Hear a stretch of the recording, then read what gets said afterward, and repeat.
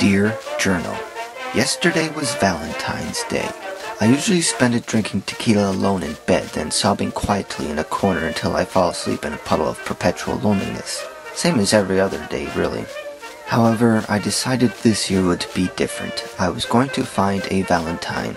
Reluctantly, I used an online dating service. I avoided it before because I thought it was for real losers. Of course, after thinking about it for a bit, I remembered that I was a loser.